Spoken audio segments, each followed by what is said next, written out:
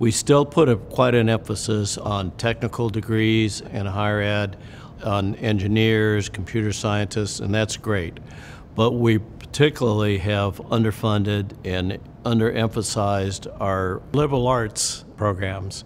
And in my business, which is informing people and talking about government and empowering people to operate in an economy and in self-government, it's absolutely essential that people have liberal arts background, that they're taught critical thinking, they're taught ethics, they're taught the ways you can imagine and you can dream.